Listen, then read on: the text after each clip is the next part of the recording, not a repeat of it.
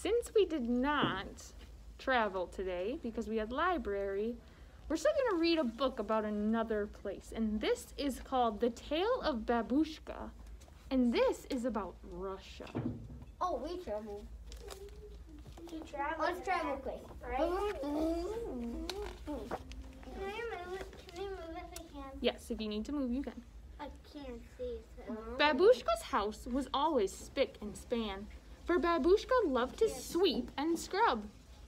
She loved to dust and polish and make everything just so. Put your shirt on. I can't see. AJ, have a seat. Okay. And Baboushka's things were neat and tidy, for Baboushka loved to save and store, to stitch and sew, and fill her cupboard with lovely things so nimbly made.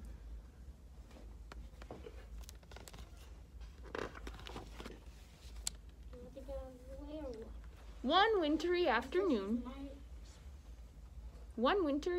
as Baboushka was in her kitchen, peeling and chopping, mixing and stirring, there came a knock at the door.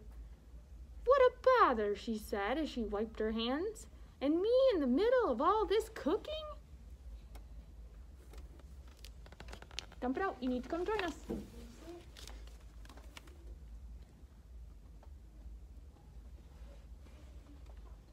When she opened the door, well, what a surprise! There were 3 tall travelers, bowing low, their rich clothing glinting in the setting sun. "Might you have room," they humbly asked, "for us to stay this snowy night? For night is near, and we've traveled far."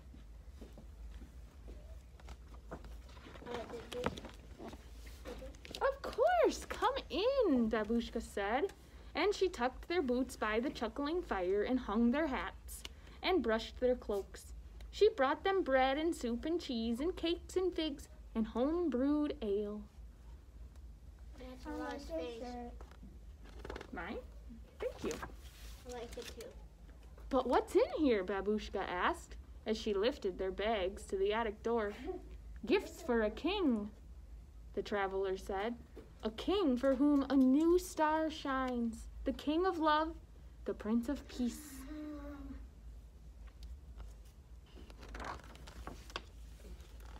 That night, while all the house was sleeping, the snow clouds cleared, and that same bright star shone.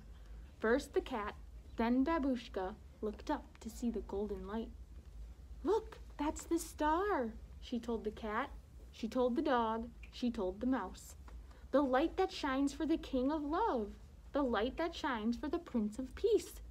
And at once she wanted to give her gift, a gift from the heart, a gift of her hands, a gift of love.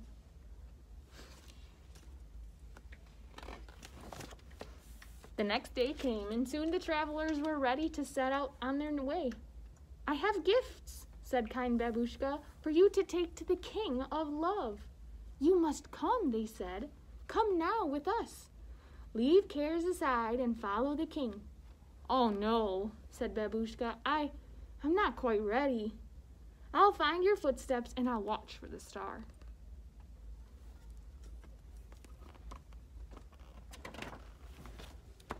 "But first I must sweep and clean and tidy, and wash and iron and brush and scrub, and so much more." Does this kind of remind you of a story we read before? Yeah. Old Bafana. Yeah, Old Bafana. As Baboushka worked, the hours ticked by. A snow-swept day and frosty night. When she set out, she could find no footprints. In the darkening sky were the same old stars. "Oh dear," she said, "but I have my gifts, and I do so want to see this king."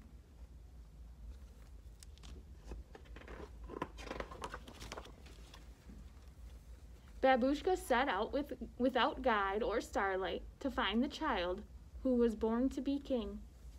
But on the way she saw so many children who would be pleased by a lovely gift.